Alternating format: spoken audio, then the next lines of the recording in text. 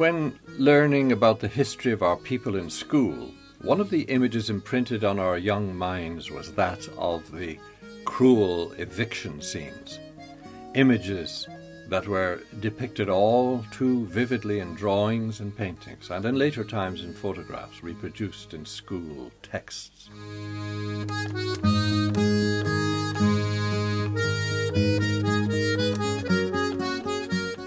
To our young minds, those who carried out those shameful acts in meting out such harsh treatment must have been, well, unfeeling brutes, devoid of humanity. Inevitably, of course, we wondered what happened to poor people who were the victims of such diabolical treatment.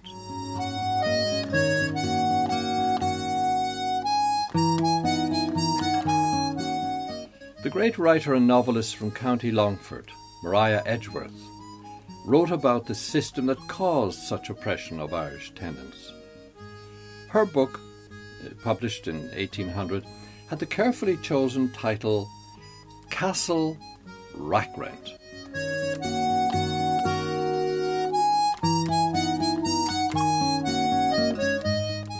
In this work and other writings, Maria highlighted the dissipated lifestyle of the landlords who lived in their castles or the big house while rack-renting their poor tenants. Many were thrown off their small holdings and their houses demolished.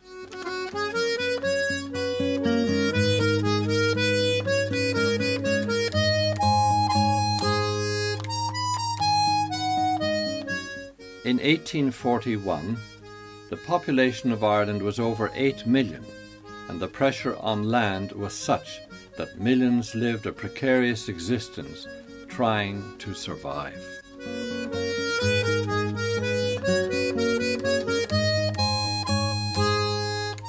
The Great Famine of 1845 to 1850 and beyond saw 1 million die and 1 million emigrate.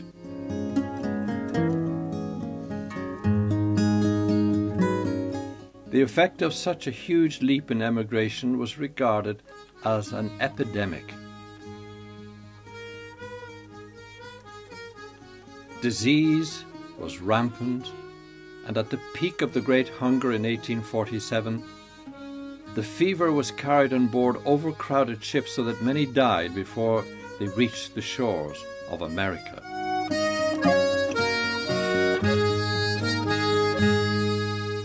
For thousands of those who starved and could pay no rent, they were evicted. It brought about a period of unparalleled brutality. There are no photos of evictions from the famine times, but this one, taken some years later, shows the destitute state of a Kerry family outside their demolished home.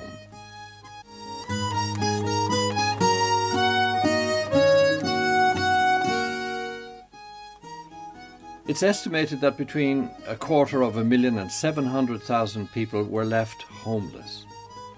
The starving and demoralized victims were incapable of resistance. People never knew when the landlord's agent would deliver a notice to quit. In other words, a notice of eviction.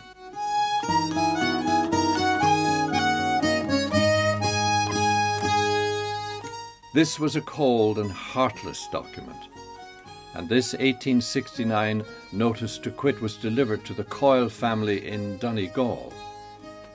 It was from none other than the despised landlord, Lord Leitrim. His agent states on his lordship's behalf, "I hereby give you notice to quit and deliver up to me or his bailiff that part of the lands with houses thereon." And failure to do so, the landlord, Lord Leitrim, will proceed to recover the possession and double the yearly value thereof, and all costs attending such a recovery.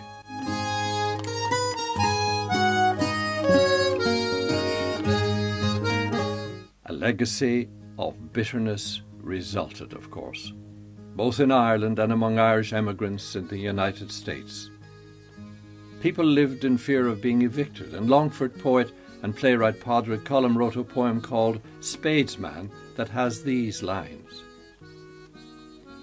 One said these tenants were so racked, with rental field on bog on shore, there was no season but they saw the bailiff's shadow on the door. Well, little did I know in my youth that my family was one of those very families so harshly dealt with through eviction. And it wasn't until my late father told me in my mid-30s what had happened to them just after the famine. It was a time when hunger, eviction and emigration combined to create a cataclysmic change in Irish society. One day, in the mid-1970s, I sat my father down to talk about the family and to get some information for the family tree. He was a quiet-spoken man, but he had a keen memory, and soon after he started talking, he casually mentioned that his grandparents, his O'Hara grandparents, who were married in 1846, they had been evicted. Well, this was news to me, of course, so I listened carefully as he continued. He wasn't sure about the exact date of the eviction, but said that the children were small at the time. And note that my grandparents were married in 1846, early on in the famine. I later learned that the landlord's agent had raised the rent 3 times between the years 1850 and 1854. And that's when the sad event took place, and several other families were evicted at the same time.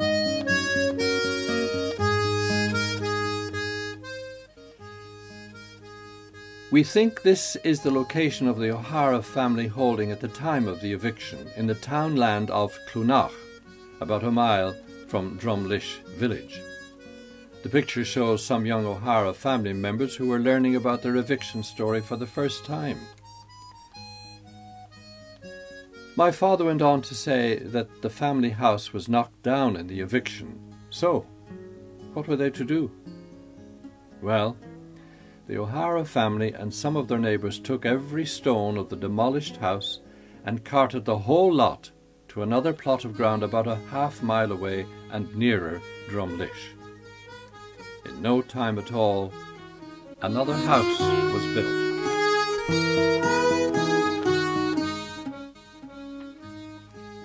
That house is still there today in Loughan, just off the Longford road into Drumlish. It's in a derelict state, of course, but still largely intact. My cousin lives on that piece of land in a new house he built several years ago. I asked my father how the eviction affected the family. He paused briefly and said, "I don't think they ever got over it." Well, they got over it to this extent anyway, in that they got a holding of some 10 acres or so and built a house. But I still think of what it must have been like for my great-grandparents and their small children. My late father did not add much to their story, I'm afraid, but I could do some digging myself and find out what it was like for others and how they were affected by such an awful experience. Around the time of the O'Hara family's eviction, a 12-year-old Tipperary boy, William Butler, was brought by his father to witness an eviction scene. It left a deep impression on his young mind. This is what he recalled in later life.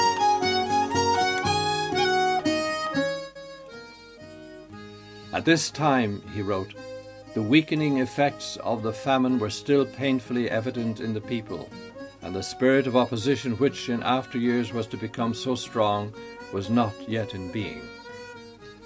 The sheriff, a strong body of police, and above all, the Crowbar Brigade, a group of the lowest and most debauched ruffians, were present.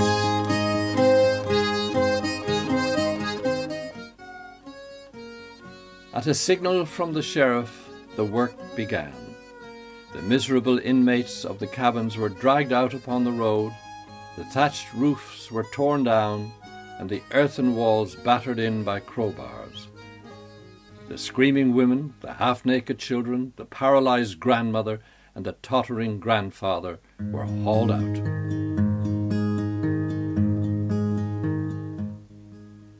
He said that if he had had a gun at the time, he would have fired on, quote, that crowd of villains as they plied their trade.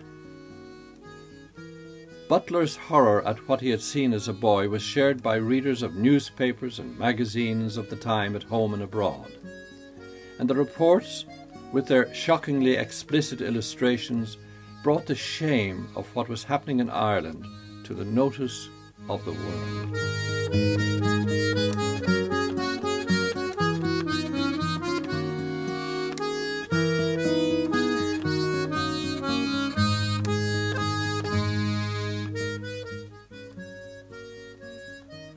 One must ask, who were these men who ordered such appalling acts to be carried out? I should point out, of course, that this photo is from a much later time, but it plainly shows what sort of people were involved in wrecking a home. Well, they're clearly seen here, or we can make the assumption that they are here.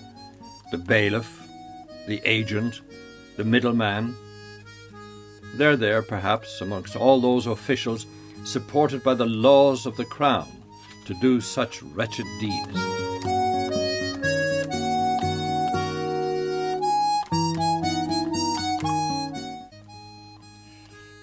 I wanted to learn something about the landlord and the agent responsible for evicting our people from the townland of Clonach.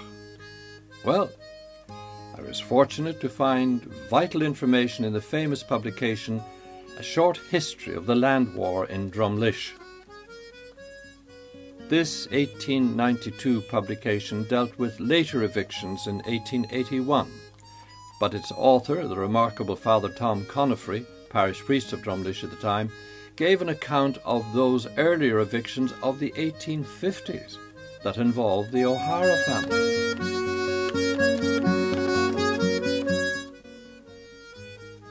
Tom Conifrey was born in 1837, just outside Drumlish, and so knew the area very well. From him I learned that the absentee landlord was Mary Ann Mitchell. When the O'Haras occupied their holding in Clonach, Miss Mitchell was unmarried. She later moved to England, where she met and married Henry Douglas. The Longford property was then held in both their names. Well, they were absentee landlords and lived in England. They needed an agent to manage their property and collect the rents. That agent was one John Dias, himself from a family of landlords from Athboy, County Meath. I learned quite a lot about him from Father Conifrey's book. I also continued with my researches and was lucky to learn a bit more about the Dias family from a distant relative of theirs. His name is Aidan Dias, a member of a poorer branch of that family who lives in London. He said of his Irish Dias family, they never prospered, having subsequently married into Roman Catholicism.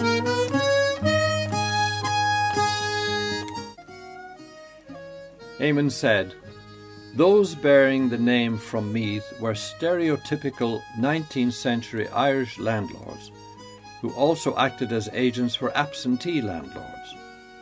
They were not very popular in the area, to say the least. He added that the infamy of that family name lives right up to his own time in County Meath. Throughout the 19th century, various Dias men, acting as agents for landlords, were targets for assassination, and reports of attempts on their lives appeared in Irish and English newspapers. This one is from the Times of London on the 27th of September 1860. It began. Mr. Dias was sitting beside his coachman, whether driving or not I cannot say, the inside of the vehicle being occupied by a portion of the family, and when within a short distance of his own house, a shot was fired from behind the hedge, fortunately without seriously wounding either Mr. Dias or the coachman. This is, I understand, either the third or fourth time that the life of Mr. Dias has been attempted. Mr. Conifrey provides us with plenty of detail on John Dias, who enriched himself not only at the expense of the tenants, but of his landlord as well. When he died, Tom Conifrey said there were no tears shed for him. Dias didn't meet the fate of a neighbouring landlord, Lord Leitrim. It must be said that the family that grabbed the O'Hara farm became very unpopular with their neighbours, and my father said they were forced to leave the country. Speaking of which, in 1862, a man and his wife from near Drumlish were murdered in a dispute to do with a field that was claimed by relations of theirs. This report appeared in the 25th of April 1864 edition of the Irish Times and referred to, quote, "the fate that befell Corrigan in the County Longford, that is, be shot dead." The report reads, Agrarianism in Leitrim. A threatening notice was found posted on the morning of the 19th on the roadside in the townland of Unshanna, giving general warning in the most profane and blasphemous terms to the farming class of the county that any man who took any of the farms from which tenants were recently evicted would most certainly meet the fate which befell Corrigan in the County Longford, that is, be shot dead. From our correspondent.